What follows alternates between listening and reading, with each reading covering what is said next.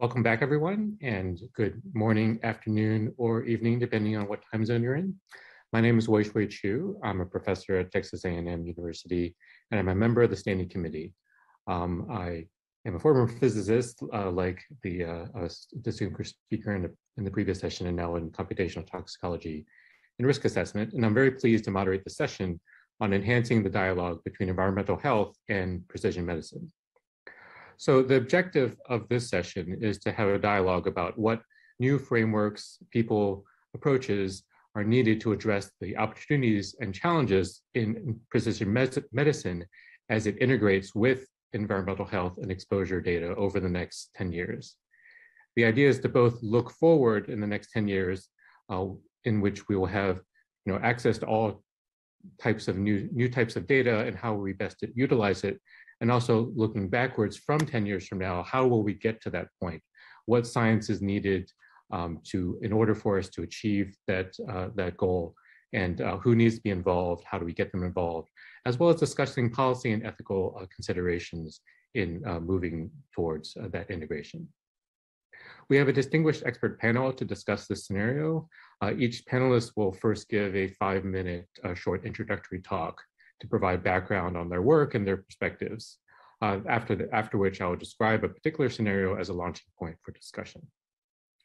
So our first speaker is Julia Brody from the Silent Spring Institute. Dr. Brody. Hello, everyone. I'm delighted to be here. I do have a few slides, so give me a moment to get them up.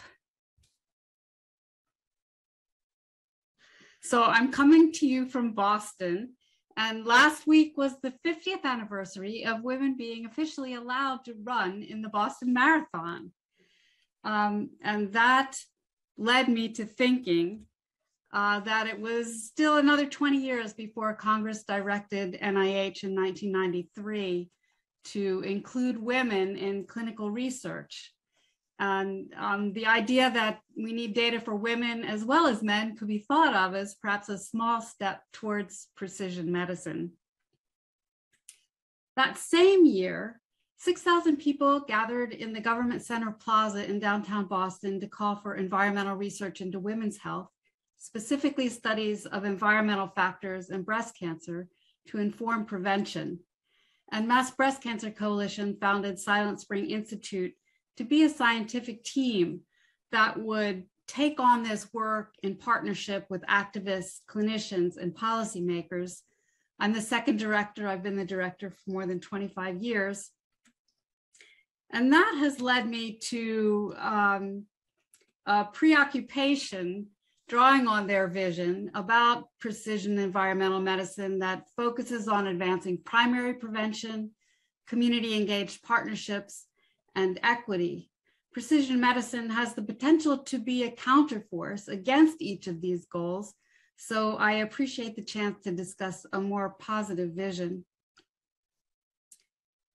Very much consistent with comments that you heard earlier today, to focus on prevention, we need a decision framework that reflects the influences on health of exposures across the life cycle. And we need to remember that recommendations will rarely come from clinical trials. Observational epidemiology is also quite limited. In 2010, the environmental report of the President's Cancer Panel called for a new environmental health paradigm, a scientific approach that would support action without definitive proof. And Silent Spring Institute proposed a model that focuses first on understanding biological mechanisms. That is, what do chemicals do along pathways to disease? Second, when chemicals are identified as potentially harmful, how are people exposed? And when we know those two things, we have a basis to reduce exposures. Translating this model for precision environmental medicine, the first step is to identify chemicals that are important in a particular context. To achieve this, chemicals testing becomes part of precision medicine. The second step is to integrate exposure measurements into routine care across the life cycle. And the third step means using those results for personalized exposure reduction, targeted medical monitoring, and public health surveillance and policy. community partnerships and equity considerations will be vital to set priorities and put results into action. As an example of step one, my colleagues recently used data from an EPA ToxCast assay to publish a list of 300 chemicals that increase production of estrogen or progesterone, chemicals that are strongly associated with breast cancer. These chemicals are in common exposure sources, including pesticides, hair colors, and other dyes and products of combustion. To advance step two, there's been a great deal of innovation in exposure measurement, and communicating those exposure results in a right to know, right to act context is one of the tools for engagement and equity. And that's the focus of my own work. So I'm going to turn to some examples. To make it possible and practical to return results in biomonitoring projects of any size, we developed Derby, the Digital Exposure Report Back Interface, which uses decision rules to personalize results and offer individuals contextual information about what's important and what they can do. This could be integrated into electronic medical records, and it includes tools that could be useful for clinicians to evaluate patterns of exposure. It uses personalized headlines to highlight key results. It can compare results to the National Exposure Report from NHANES or to other benchmarks. The headline format makes it easy to integrate information across individual measurements. So it can handle mixtures, and it can integrate genes and environment together. It includes individual and community level strategies to reduce exposure. We developed a smartphone prototype to expand access in low-income communities where this is the primary access to the internet.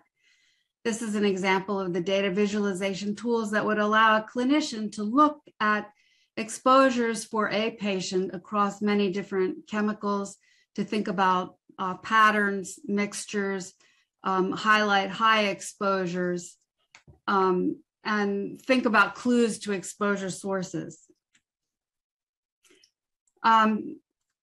Reports could also include resources for medical monitoring for exposed patients. This is an example developed for communities with PFAS drinking water exposures.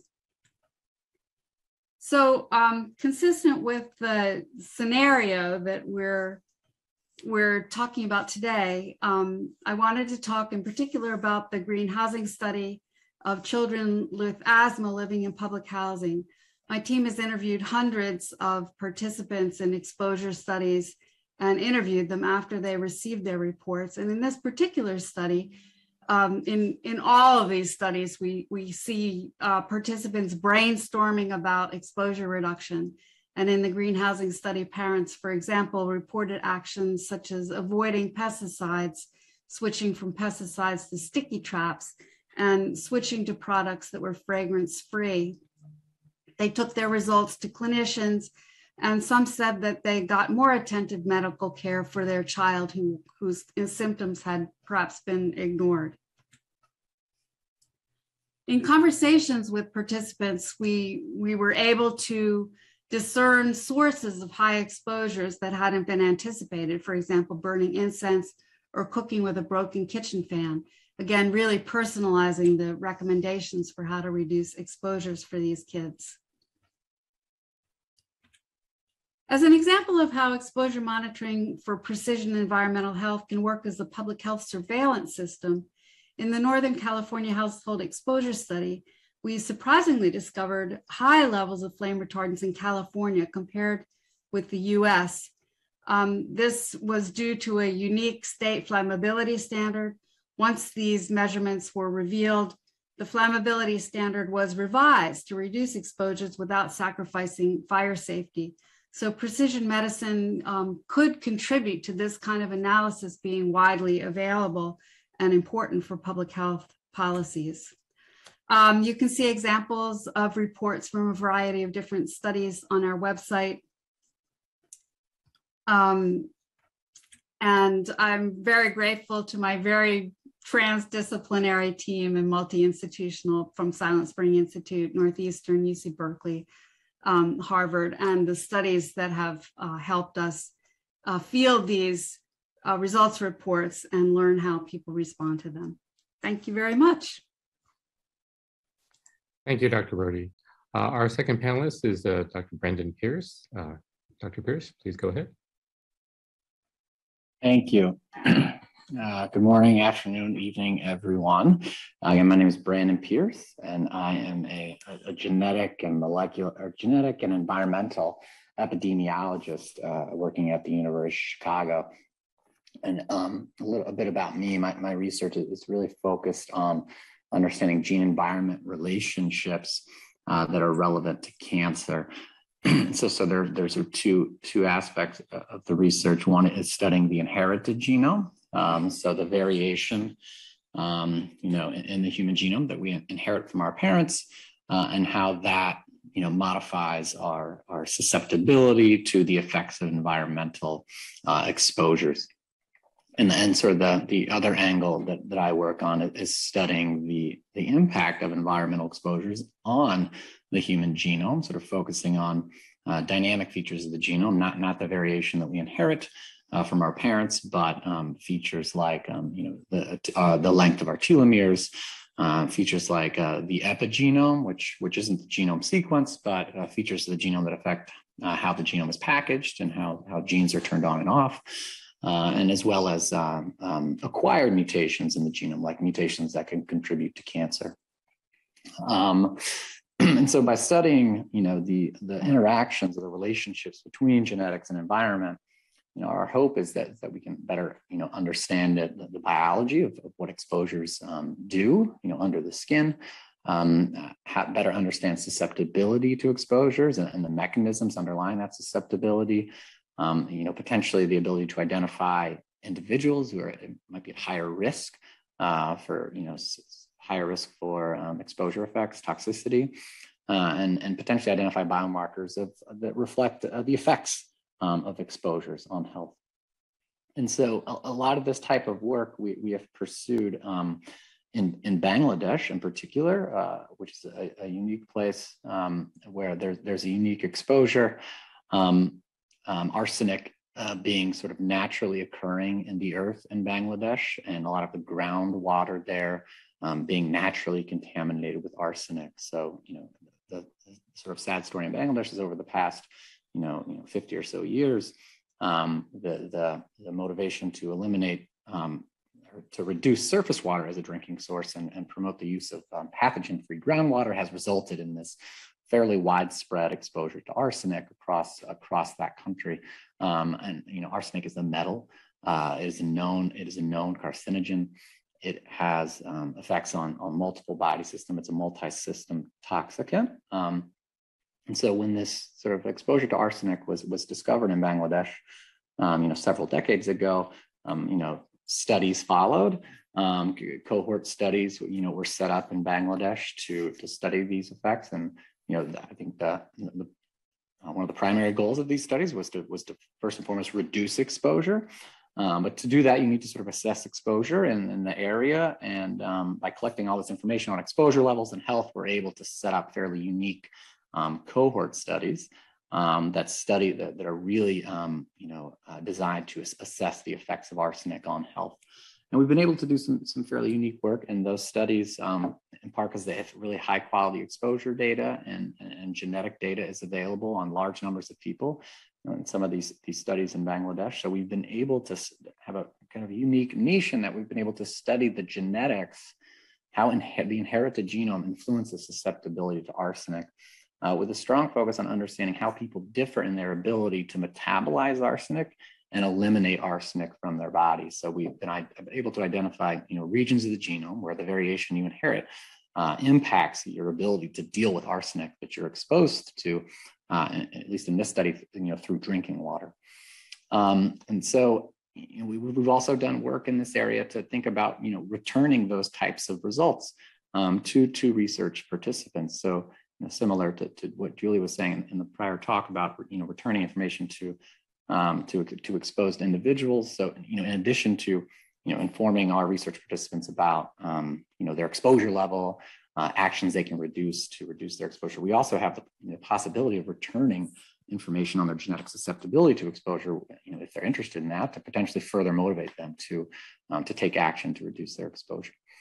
On the other side, we've also studied arsenic in relation to the dynamic genome features I mentioned, in relation to telomeres and epigenetic and somatic mutations, with the hope we can potentially identify, not only identify the health effects, but also maybe biomarkers of exposure effects, signatures that someone has been exposed, to arsenic or other environmental exposures. And one front we're sort of pursuing now is trying to extend that work beyond blood samples, which is what we typically deal with in epidemiological research and human studies, and try to look at using data sets that contain multiple types of tissues obtained from tissue donors, and ask, can we look at exposure effects on lung tissues and other tissues that are much harder to get in human studies. So that's sort of a growing area of our work. And I'll stop there. I think I've talked about 5 minutes, so I'll pass it on to the next speaker. Great, thanks very much. Our next panelist is Dr. Elena Rios from the National Hispanic Medical Association. Please take it away. Let's get closer here. Hi, it's an honor to be here. I'm Dr. Rios with the National Hispanic Medical Association. We started in 1994 representing 50,000 licensed Hispanic physicians in the United States. And our mission is to improve the health of Hispanics and other underserved. And we primarily do national conferences. We've developed chapters and an infrastructure that includes doctors who are very interested in educating their communities. They are looked at as leaders from their communities. And we also have developed mentoring programs such as our College Health Scholars Program to reach to the pre-health Hispanic students. Funded by the Office of Minority Health. This program has been around for 5 years, but we've actually been recruiting since 2005 at our national conference. So with the Office of Minority Health, we started focusing on areas in the country where there are more Hispanic students, namely California and Texas. We also started our own foundation, the National Hispanic Health Foundation. We changed the name from NHMA or medicine because we wanted to focus on providing scholarships to students that were going into or into the careers by being medical students, nursing, public health, pharmacy, dental, and physician assistants. We have a corporate advisory board, and we are establishing through this last few years, a National Center for Hispanic Health Research. So what I wanted to talk about just briefly, why Hispanic community is so important to this topic and how we can be of service and what we've done with environmental activities. So Hispanics are 60 million or 19% of the population, are projected to be 1 out of 4 Americans, by the year 2035. Many live in poverty, face social determinants of health, of course, and a long history of discrimination, unequal treatment, accumulation of social and environmental disadvantages, and high prevalence of health disparities in all clinical diseases and conditions. But they're also very hardworking, essential workers with large families, close social networks. So a lot of opportunity for educating, young people, and they'll get to everybody in the family. But they live in close proximity to carbon plants, truck routes, areas with poor air, water, housing, with high levels of chemicals that are detrimental to them. And from research, we know that the history of living with inequality and discrimination leads to toxic stress and chronic disease prevalence, which is really what has led to health disparities in our country. And I also think the most important thing that we have to think about is that many of our communities live in medically underserved areas or health professional shortage areas with less access to healthcare and services. And also, Hispanics remain the group that is the largest group without health insurance. And I have to say that without very many Hispanic or people that look like them, talk like them, Hispanic health professionals at all levels. Just for doctors, we're still only 5% of the total doctors in the country. we've been pretty much flatlined since the 1970s. So in terms of precision medicine and environmental health, we've been a partner with the All of Us research program at NIH since it started in 2017. And I think what's very important is some of the key findings that started the program was that, Hispanics make up 16% of the population, but only 1% of clinical trial participants. Same with African Americans, 12% of the population, but only 5% of clinical trial participation. And pretty much all of our research, has been based on white Caucasians. And it was very important for the country to embark on a precision medicine initiative that includes environmental health. And for Hispanics especially, there was a major report done by the Natural Resources Defense Council on the Hispanic population, and that they found more than half reside in states with the highest levels of climate change threats, such as air pollution, extreme heat, and flooding. Many Hispanic communities face serious health risks by air pollution, again, but also oil and gas with toxic air emissions, including asthma rates that affect asthma rates. Extreme summer heat, especially in outdoor occupations. And then, of course, we know all of our seasonal agricultural workers also are faced with many, many pesticides.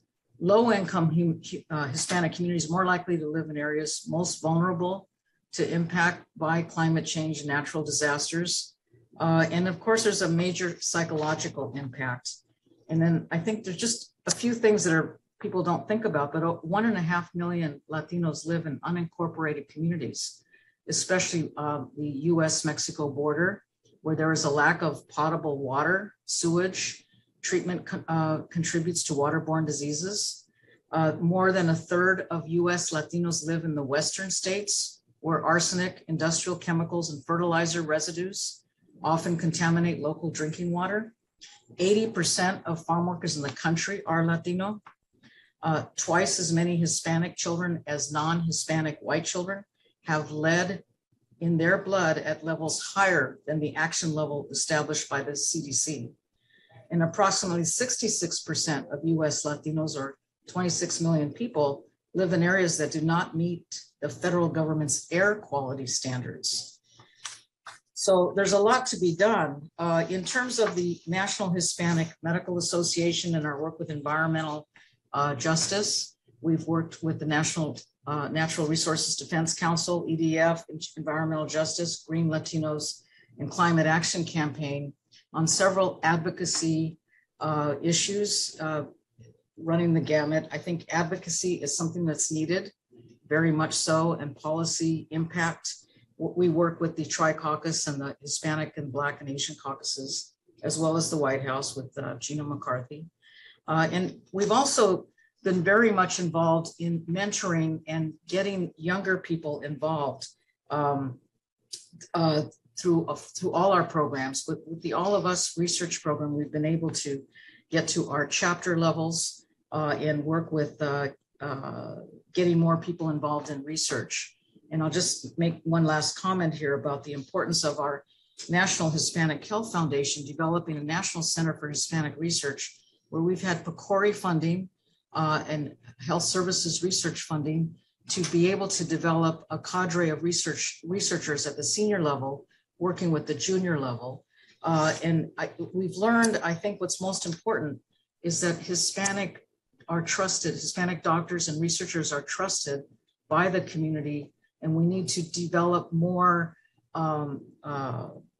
policies and support for having younger people in K through 12 not only understand STEM, math, and science, but understand research and the importance of community-designed research, the PCORI centered, patient-centered outcomes research, and clinical research. We're actually working to find clinical investigators that are in the communities, in the clinics, community health centers working with academic faculty, and also private practice doctors, because there's so few Hispanic doctors that have the opportunity to do more research, because they're always caught in a million committees in the hospitals or in our medical schools, doing minority admissions or interviewing or what have you.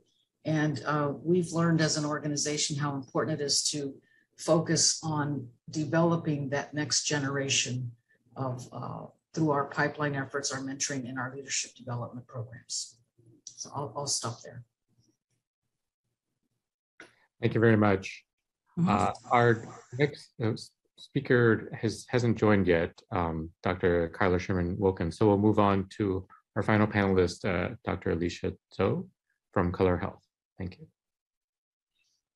Thank you, and thank you for the opportunity to be part of this panel today. I'm very excited to be speaking with all of you. So my name is Alicia Zhou. I am the Chief Science Officer for Color Health. My background is that I'm a molecular biologist by training and a cancer researcher. Very similar to Brandon, I work on the clinical genetics side of the world, thinking about how your genes hold information that might affect what types of traits you might exhibit later on in your life. I'm going to give a quick introduction to myself as well as Color so that folks have an understanding about that. And please let me know if you can't see my slides, otherwise it will just go ahead and charge forward. So Color is been working for the last 7 years on really being able to do scaled decentralized healthcare delivery. We started out in the field of clinical genetics, really thinking about access to gene testing like BRCA1 and 2 sequencing that could be very useful in predicting a woman's chance of having breast or ovarian cancer in her lifetime. And actually in the last 2.5 years have actually spent a lot of our time responding to the COVID pandemic by delivering more than 75% of the COVID testing here in the San Francisco Bay Area. Recording stopped. Have been recording in progress. Have been doing the scaled vaccine delivery for the state of California as well as multiple other states. We have worked with large research programs, and actually, as Elena mentioned, we are part of the All of Us research program as well, which I'll go over very briefly as well. But really the way we think about it is our goal is to bring scaled infrastructure for healthcare program delivery. So thinking about what are the interventions and the care that you want to bring to a community, and how can we make sure that you get equitable access to those interventions across the full population. We started in the world of clinical genetics, and really the way we've thought about it is to always do a patient-centered way of delivering clinical genetics results. So we think about how we can make sure that the patient is a piece and a part and a partner in the delivery of their results. So there is a patient-facing interface for the results delivery. On the back end, we do have our own CAP-CLIA lab for next-generation sequencing. Samples are collected by either saliva or blood, and the nice thing about saliva is that it does allow us to have this ship-to-home modality, meaning that you don't necessarily need to be in a clinical setting in order to provide your biospecimen, but rather you could provide a saliva sample from your own home.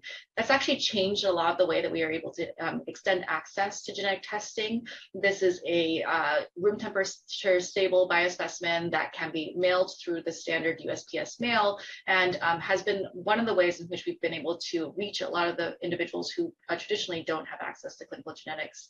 Those samples are then sequenced here at our San Francisco-based lab, and then we're able to do the interpretation of those results and return those results back to the patient and their provider through a web-based interface. And then importantly, figuring out how to integrate that data into the care delivery system such that that data is actually used longitudinally by the provider and the care team to actually improve and hopefully change the care for that patient.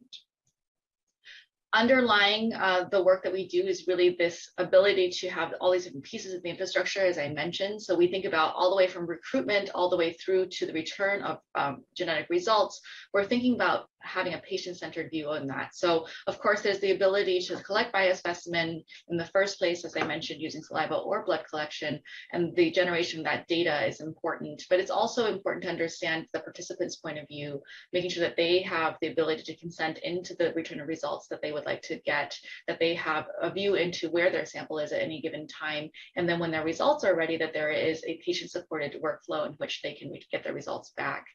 So as part of that, we also have started offering, or since the beginning have offered genetic counseling as part of our workflow.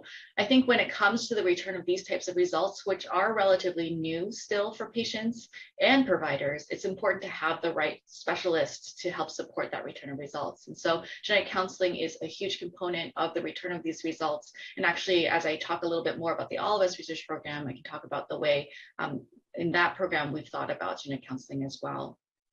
So one of the things that I do want to emphasize here is that I think we are shifting into a different framework and mindset when it comes to the use of genetics for precision medicine. I think we started in a world where we very much thought of it as phenotype first, phenotype being the observable characteristics of an individual. And we thought about identifying individuals who had rare phenotypes, who had abnormal phenotypes, and then having them undergo genetic sequencing to try to identify the cause of that rare or abnormal phenotype. And in doing so, we're searching for that molecular diagnosis. This has been really useful and helpful for the identification of rare diseases, and certainly has been very instrumental for diagnosing many of these genetic linked high penetrance diseases that we know about today. But I think where we are now is that we are moving into this genotype first world, where now that getting whole genome sequencing done, getting genetic testing done is becoming much more accessible and affordable. It does mean that you're going to have many more folks who are getting their genome sequenced first, getting their genetic testing done first.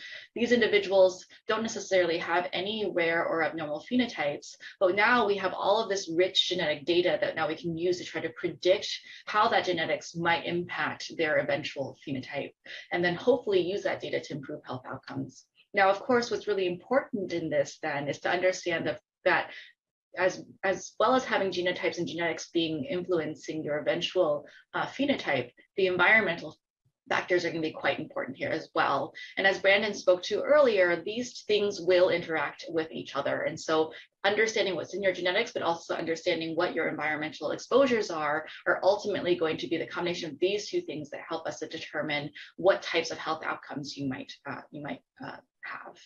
So this is the type of genetics today that we typically are able to return. There's a set of actionable monogenic findings. These are relatively rare in the population, but an example of this is if you have a pathogenic variant in the BRCA1 gene, this causes a greatly increased chance for hereditary breast cancer and ovarian cancer. Very famously, Angelina Jolie has a mutation in this gene, which has resulted in her taking action early to prevent breast and ovarian cancer for herself.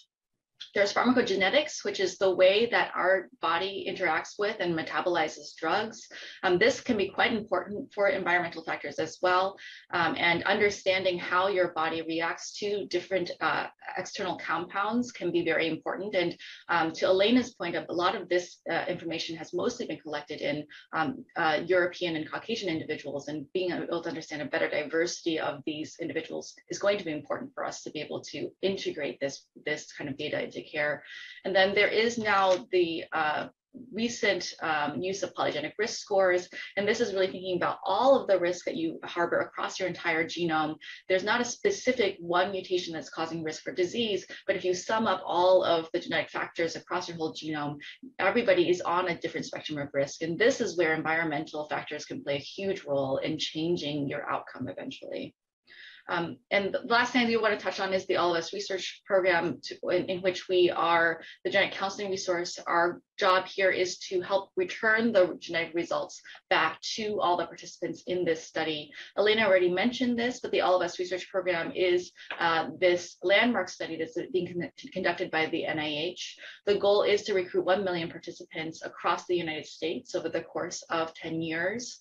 And specifically to recruit these individuals from populations that are underrepresented in biomedical research. And what that means is that the goal of the study is to achieve a recruitment goal of at least 70% of its participants to be individuals who are traditionally underrepresented in biomedical research. That's not just on ancestry or race, but it's actually also age diversity, it's gender diversity, it's also rural versus urban diversity, socioeconomic status diversity. And I think ultimately it is these types of resources are going to help us understand and get the right data to really understand how we integrate environmental factors with genetic factors to predict this new era of precision medicine. Great, thank you very much. We'll now go on to our discussion, and I want to sort of paint the scenario picture that is sort of the main topic or launching point for this panel discussion. So the scenario is a patient from a community visits a primary care physician and complains of difficulty breathing, occasional rashes, constant headaches. Her family has a history of cancer. Another close relative was recently diagnosed with cardiovascular dementia, and grandchildren living nearby suffer from asthma and was recently diagnosed with a learning disability. The patient wants to know if all of these are connected and if the environment could play a role. And we're thinking, 10 years from now, where physicians may have access to not just the genomic data that we were just talking about, but also environmental exposure data that Julia was talking about, and lifestyle and behavioral factors as well that a number of you have touched on. So how would we actually utilize this all this data to try to provide some actionable information for this patient? Anyone want to start? Well, I'll just start with an understanding that a doctor has to be able to communicate with their patient and have an understanding of where the patient lives and the social determinants of health, especially, and also the environmental factors. I think that's very important, and I think the family and patient history that can be expanded with genetic testing, and I'm sure the experts here can talk more about specifics. But I just think that the precision medicine tools of the future are going to have to be able to correlate the exposure times and have an understanding of where the grandchildren, the family, where they live, where they've grown up, where they spend their time, the work history, especially the occupations, and where is the community in terms of I'll say a climate frontline community or first line or essential communities that we would look at in terms of our environmental grading, if you will. So I'll just start there. I'll jump in since the green housing study conducted by CDC and HUD focused exactly on asthma and the role of various environmental exposures in asthma. And so I think you could start there with talking about pesticide use, with thinking about air pollutants from both indoor and outside the home. Some of these could be readily assessed with questions asked to the parents. And but 10 years from now, there's also been just a proliferation of new exposure measurement devices so that you could send home a passive air sampler or ask a child to wear a wristband for a week, and you could get a much clearer picture of what might be the exposure sources that are relevant to asthma, and think about fragrances and consumer product chemicals that maybe haven't been on doctors' minds as much, although I think asthma doctors are pretty up on fragrance as a potential trigger. And then thinking about the question of whether those other diseases are linked raises for me the issue that we need to share the information that we know and also let people know what we don't know. And so in this particular scenario, there's not enough information to maybe make connections, but in the case of actual patient care, you might know more about those other cases and whether they seem likely to be linked, for example, by high air pollution, which could cause other kinds of outcomes. But you could also it's also important to be transparent, that we don't make one-to-one connections between an exposure and a particular disease, and that we don't necessarily know. We might have lots of evidence that these things can cause an illness, but the correspondence isn't one-to-one. Yeah.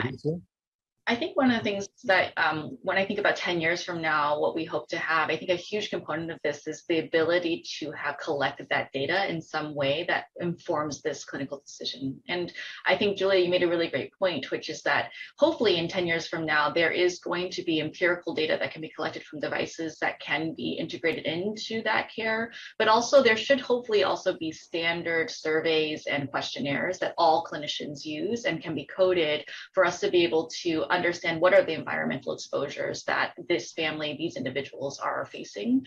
I think this is actually really interesting because early on in sort of the introduction of genetics into care, we faced the same issue where a lot of the care was being done in a very specialized way. And then you would have all of these sort of unstructured clinician notes that were maybe in the medical record, but probably weren't. And instead, you really just had this sort of one clinician who really understood this case and understood the molecular diagnosis of this case. In order for us to have really scaled to, and we're still struggling to really bring precision medicine with genetics to large populations, at the end has to be that that data is integrated into the EHR in some way that every clinician can view. And then also there's a shared understanding from the expert standpoint in terms of what are the factors that are going to influence this kind of a disease. And so I hope at 10 years from now that there is regular sort of normalized collection of that data, both from the survey side as well as from the device side, but then also some way for all of that data to go into a shared public common database for clinicians and researchers to be able to derive insights together off that data. Because I think ultimately without that, it will be very hard to get out of the world in which you're doing sort of this bespoke one-to-one diagnosis. So Alicia, I wanted to probe on a couple of things from your presentation. One was the genetic counseling. Are we going to need essentially environmental and gene environment, social determinant counseling services as part of the healthcare delivery, precision medicine, environmental health nexus? Maybe start with that. Is that a model that can be scaled to this level of complexity? I mean, this is a really great question. I think one of the things that we are trying to do in the clinical genetics space is actually to teach more primary care physicians how to counsel, especially some of these more common genetic areas. I think that at the end of the day, genetic counseling is going to be quite useful, especially when you're talking about counseling whole family and talking about individual specific case. But for common genetic disorders, when I say common, they're still relatively rare in the population, probably 1% to 2% of the population. But hopefully a primary care physician should understand the implications of a BRCA1 mutation and be able to counsel you on that. In terms of that sort of scale delivery, especially as you think about integration of environmental factors, I actually think this is an area I'm sure Brandon has a lot of experience in, having done this in Bangladesh. So I'd love to hear what his point of view is. You're on the spot. Yeah, I guess, my mind was on sort of the first question of, does the primary care physician have the basic knowledge base, to be able to connect these dots, right? Does the physician have, complete knowledge of the environmental exposures locally, that wherever this patient is from, the key environmental exposures that are of concern, and can the physician, does they have the knowledge base to link those exposures to the symptoms that are being reported, right? Or if it's very common exposures with symptoms, maybe it's straightforward, but they're, obviously there's government agencies that do monitoring of water and air, EPA, USGA, to build that knowledge base of what exposures are of particular concern where, but some of those might not be on everybody's radar, which actually brings to mind this app, this sort of phone app that's been developed by colleagues of mine in Chicago as a part of our environmental health center here, we have people developing an app that can be used by people in the community to report, environmental concerns that they have and put them on a map, right? Because some of these may be sort of, micro exposures, right? That they're not a huge a number of people are exposed to. So I guess that, first understand the local exposures, and then, I like, all of your ideas about how to gather additional information on that, whether it's gathering, gathering data on air samples at home or through wristbands or through, collection of participants, or collection of patients' blood and urine samples, that can be used to directly measure the exposure. So I guess, to start with, we need, the physician to have the right knowledge base to be able to connect all these dots. So that was the first thought I had. So Alicia, I'm returning to what you asked me. Could you sort of restate that? Yeah, I am. I think at the end of the day, it is, you do have to figure out how to integrate all of those data into care. And I feel like this is probably an area where we could use specialists, but the scalable solution is going to be to use primary care physicians. And do we believe that primary care physicians will have that ability, or is there going to be the need for like a specialized task for a specialized profession for the return of these types of results? Before I get to Julia, Elena, I think this reminds me of some of what you were saying about how a lot of the doctors in these communities are already overburdened because they're medically underserved, and the need to put another layer of sort of continuing education, or in terms of really, or maybe that 10 years is too short to really build capacity for the next generation, but maybe longer term. Well, maybe you want to comment on that. Yeah, let me comment on.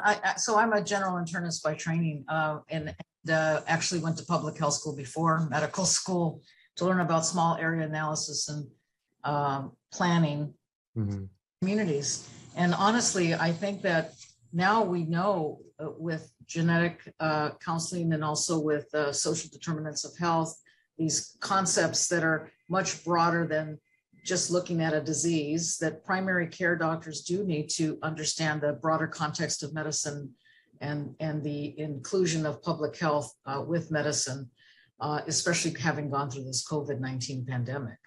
And I do think that the future primary care physician is still the gatekeeper, if you will, to refer to consultation for special, whether it's pulmonologist for the asthmatic, or what have you.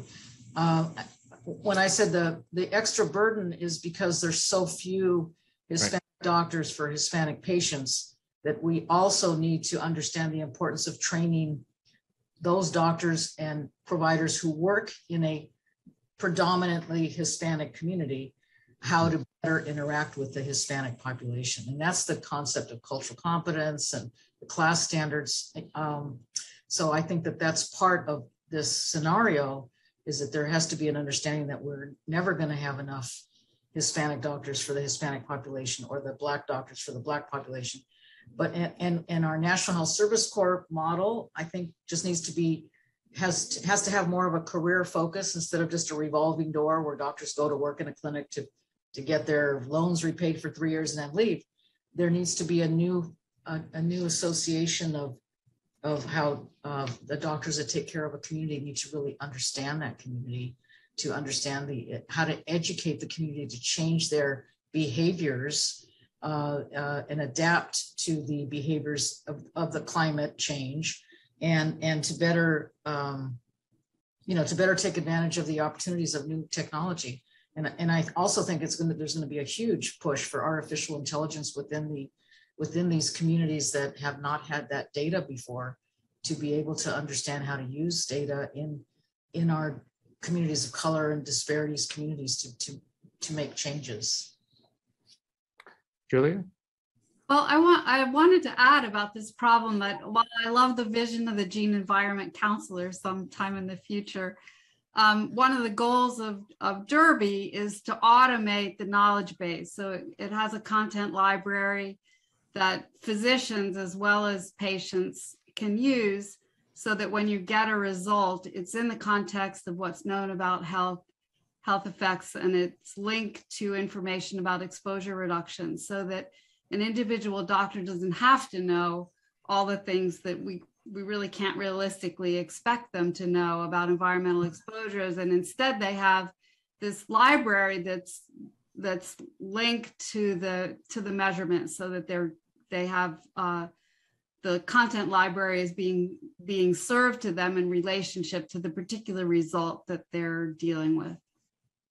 Yeah, that kind of segues into one of the Q&A questions that, what research on communication of science and social science is necessary for advancing the translation of this sort of technical knowledge that we hope we'll be gaining.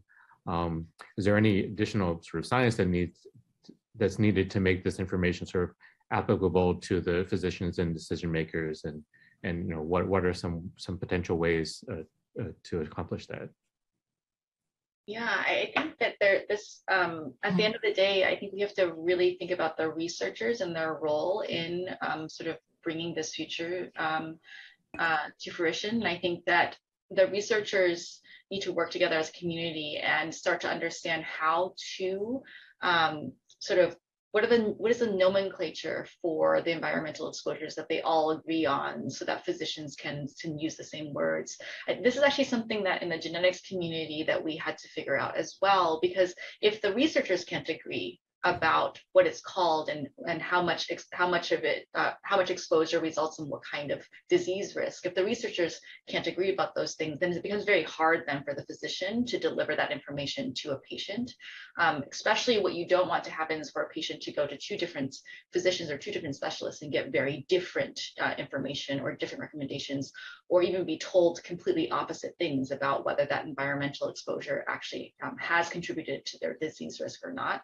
And so I think part of that is it is on the research community to start to understand what is the shared nomenclature and the shared sort of classification of risk that we want to use. How do we then educate the clinical community about using that framework, and then thinking about then what are how to educate and work with the patient community to make sure that the words that we're using are actually understandable to them. And I think that's something that in the genetics community that we kind of are learning how to do now. For example, in the genetics community, we often say you have a positive result if you have a disease-causing variant in your genome.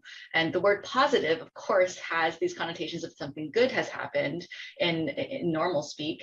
And we've learned that telling somebody that they have a positive result in this way can actually not be that useful. And for the All of Us research program, we actually did a bunch of comprehension testing and realized that we can't even use that word when we return that result. And instead, we need to immediately address that there is something significant for their health that was found in that report. So I do think there's a lot of this sort of communication that has to, sort of iterations on nomenclature and verbiage that has to be done. I think first, the researchers and clinicians need to agree about what they want. What is the framework in which they want to classify these exposure risks? Yeah, and I do think there should be, continuing medical education, again, that brings this into fruition for the future learning. And I think there should be more learning communities, like you said. And honestly, there's so much that policy can do with the Medicaid population, for example, the Medicaid waivers that states have. States that have large rural populations could do more for rural health education with the environment about heat and pesticides, et cetera. Or the water, communities on the water. There's just all kinds of things I think that the policy could do when you think about reimbursement to states for education. It's not just about diabetes or heart disease, chronic diseases, but actually looking at environmental impacts and adding that to the, to the learning community at large.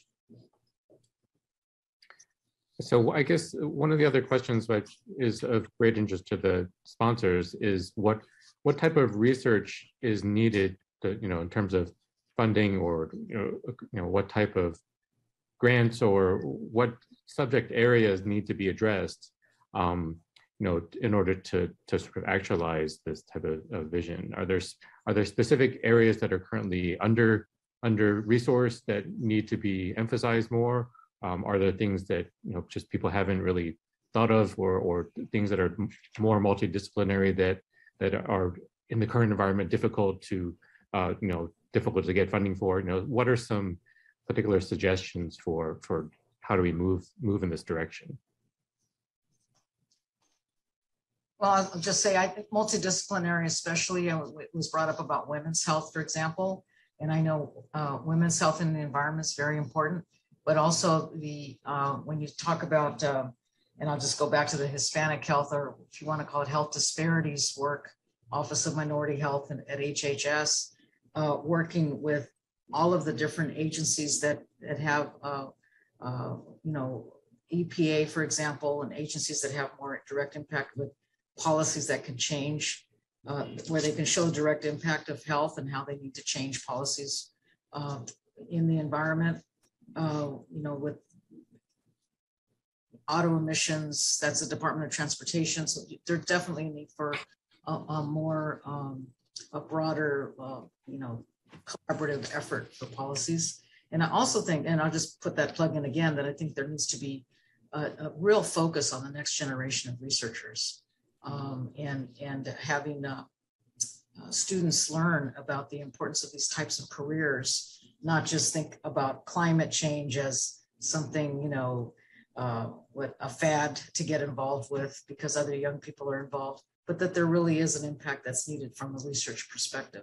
And public health research, or if you want to call it, whatever you want to call it, there's so much importance related to public health. I would like to reiterate from my earlier remarks that we need to know a lot more about what chemicals do biologically. Yeah.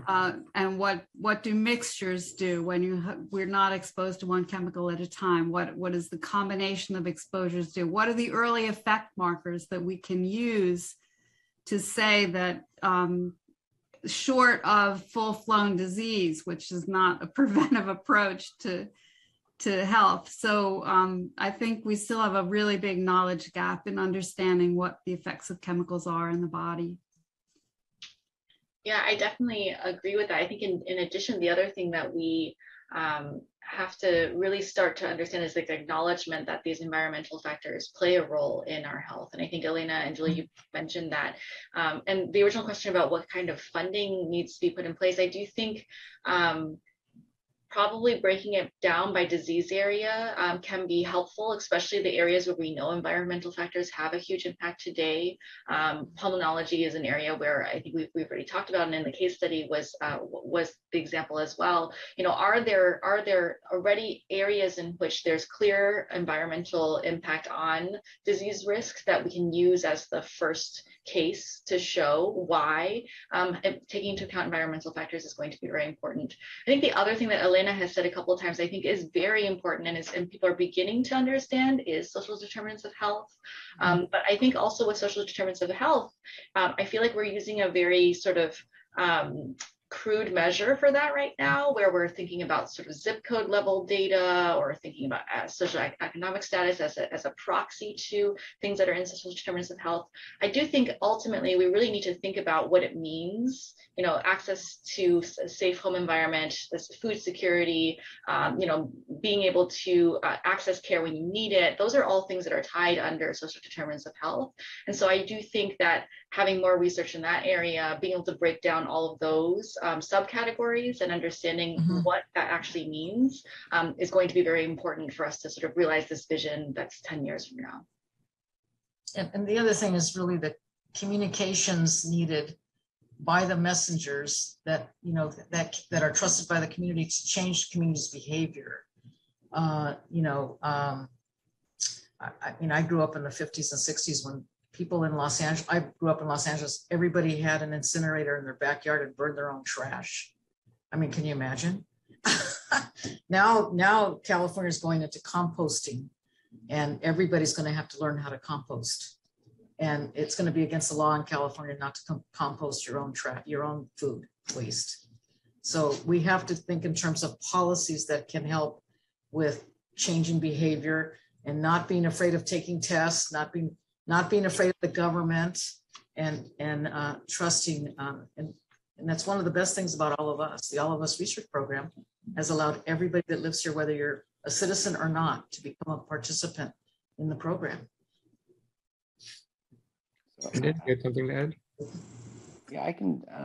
I'd like to follow up on Julia mentioned about understanding exposures, their biology, their effects, what is going on. And since this session is sort of focused on future thinking, what sort of technology we'll have access to, I think we should at least mention at least sort of exposomic technologies, right, that can take a biospecimen and do some sort of global or quasi-global measurement, right, of exposure content in that sample. And I realize, and I don't really work in that area with those types of mass spec technologies. And I know it's still a rapidly developing area where there's a lot of work to be done. I think Bob Wright is on this call. You may have a session on this later, right?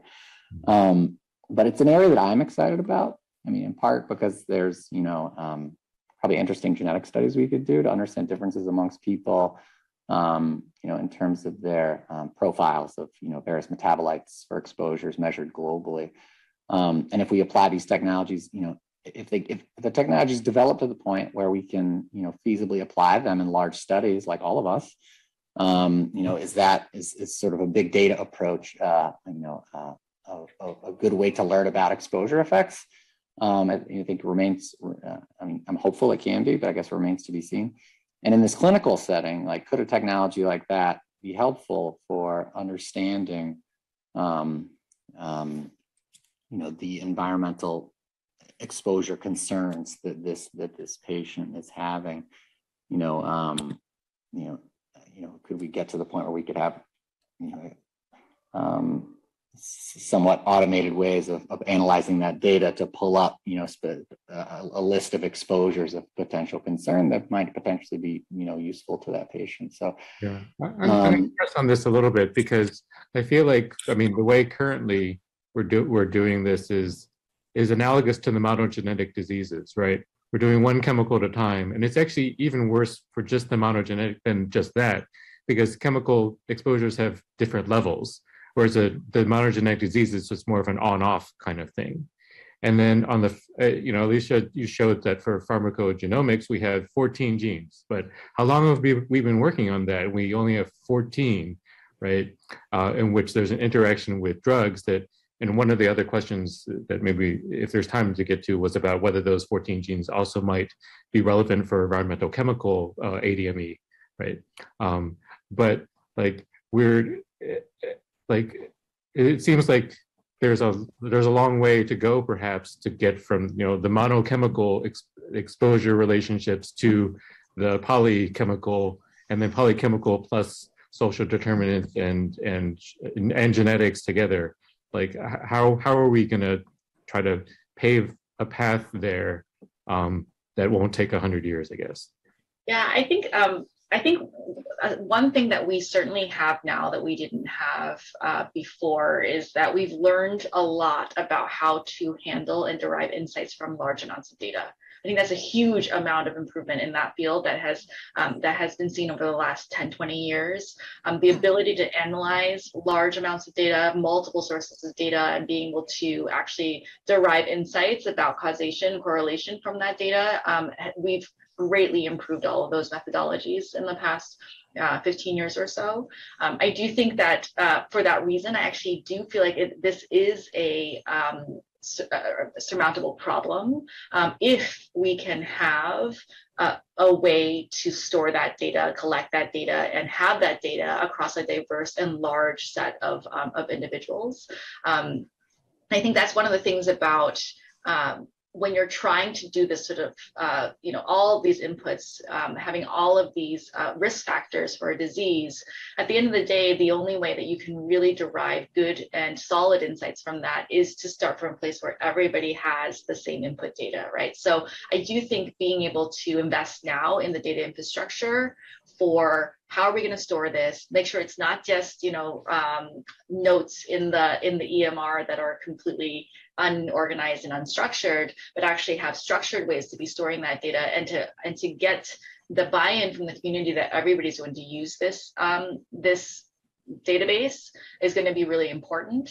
And I think, yeah, the point about pharmacogenetics is interesting, right? The pharmacogenetics and actually genomics in general, what we've learned is there are, all of these genes across the human genome, but at the end of the day, we actually only understand really a handful of them in terms of how they really interact with your disease phenotypes. I do think that we are moving to a place now where we are able to consider polygenic considerations for disease, and that's actually a huge step forward for the genetics community. It is going to be another large step forward for us to be able to integrate environmental signals as well. But it all comes down to, you got to start with collecting that data across a large population in a structured way so that we can start to really derive the correct insights from that. I think the other thing is key to all of this is going to be the risk involved and risk management, but also looking at what communities or what environmental exposures have the highest risk. Like I'll just say the Flint, Michigan case, the water quality, I mean, it's horrible, but I'm sure that it's everywhere, but we have to look for it and have a way for policy and funding to go to those highest risk to take care of those, to kind of nip it in the bud, if you will, even though these environmental exposures have been there forever. But as we find ways to handle and treat that, we do take care of it. We don't just let it, get worse. And I could see that with policies. So there's another question from the Q&A about following up on the big data. What kind of investments in data science, maybe research, needs to be made in order to sort of prepare us for that future on the data infrastructure and data and big data analytics methods and things? Are there particular areas that you see as there being a need? Oh, absolutely. I think data science is going to play a huge role in all of this. And I think that all of the sort of improved technology, improved techniques that we have for data science, from machine learning to just being able to make a linear regression model for multiple, multifactorial sort of inputs for disease risk, I think is going to be important. Underlying that, though, is the data infrastructure. And that's actually costly, right? Hosting all of this data and putting it all in a single place for folks to access it and analyze it. I think one of the things that oftentimes is underestimated is the cost of simply maintaining all of that infrastructure. What's interesting is in the All of Us research program, there's a specific award that was given just for the data center, right? Just for the data centers to host all this data and make it available for researchers to use. And so when I think about sort of the funding that could help in this area, or areas in which the NIH or other federal agencies could have an impact, making available this common data base and the underlying data infrastructure to support that could be a huge investment that could be very, very important for the ability to really derive strong insights from this. And then definitely training our data scientists of the future to understand that they have to have this multidisciplinary approach, that they need to understand the biology, but they also need to understand the statistics, and being able to bring that together is going to be incredibly important. Yeah, on the training, I was wondering whether training grants might be a method to, as opposed to just R01 or individual research grants, or training grants might have more flexibility in terms of promoting that kind of multidisciplinary training, essentially. And I don't know whether you all have any thoughts on that. Yeah, I think one thing with the COVID-19 pandemic, we realized that NIH could become a little bit more focused on collaboration outside of the individual researchers and looking at coalition building. I would say for the future, the coalition should include the data users and the having the data infrastructure connected to each let's say grant around certain like asthma or certain diseases, and just like it, and it could be connected to the All of Us. But I think that the importance of having researchers connected to the communities that they do the research in with some type of collaborative effort with, say if it's a agricultural area, that the U.S. Department of Agriculture get involved, not just the EPA, and that there be more cross-cutting policies. We in HHS we called it when I was at HHS before health and all policies, and in this case it's environment and all policies and environment and genetics. I think there's a lot to be done. As an example of that multidisciplinary training, I happen to co-lead with Phil Brown a T32 training program that trains environmental health scientists in social science and vice versa, the intention being to facilitate community-based research by cross-training across these fields. Yeah, we run a program for CDC actually on having leadership development of physicians involved in public health, because even just public health and medicine are never connected. So there has to be more training, cross-training. I do feel like that these days trainees need to be armed with just basic knowledge of how to handle large data science problems. And really that means that, instead of, you need to take your molecular biology and your cell biology and your human physiology, but then you also need to take your, statistics course. You have to understand your basic, maybe even understanding how to handle sort of that bioinformatics side of things, that the data as it flows through the pipe, how do you use it, I think is going to be really important. And I do think these days a lot of training programs are including data science and machine learning and computational biology as parts of the curriculum, but I think it has to become sort of required curriculum rather than optional. And I feel like that will help a lot in terms of arming the future generation with the right tools to actually handle some of these problems. Yes, I wanted to sort of close with discussion of, sort of privacy, ethical, equity, access to data kind of issues, and how you see those playing out in, the kind of genomic plus exposomic plus social determinants plus, all these things together. Like what are some of the barriers and challenges in terms of the, ethics, equity, and privacy, security space? I can just say one of the biggest barriers is our own biases, and especially those who do not come from a certain community and go there to do research and may look down on the community, or have microaggressions or some other discrimination. And I think that's the worst thing that could happen. I think people need to be trained before they go into a community they're not from, and to understand the importance of those ethical considerations.